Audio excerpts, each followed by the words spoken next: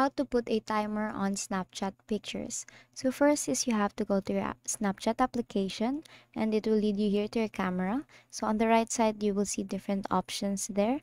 So if you want to actually take a picture and put a timer, you will see a down arrow or a plus sign there. So you just have to tap on that and add timer here.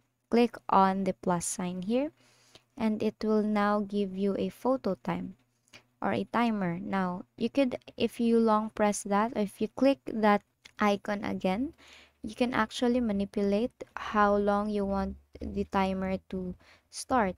So you could put it up until 10 seconds, or you just have to go up until, let's say, 3 seconds here. Then click on set timer and then let's try to record.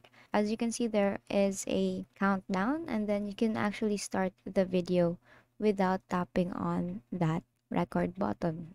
That is how you put a timer on Snapchat. If it doesn't work, make sure to check if you have updated your Snapchat application. And that is all for today. If this video helped you, please give us some thumbs up and subscribe to our YouTube channel for more tutorials. Thank you for watching.